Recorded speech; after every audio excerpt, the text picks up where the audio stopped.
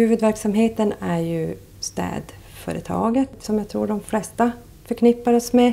Vi jobbar med ett tänk att vi ska ha bra arbetsställningar, bra produkter, miljövänliga produkter för de anställda, för kunderna och för miljön. Bra miljöarbete och ett bra tänk kring arbetsställningar och så är ju A och O för att man ska må bra på arbetet.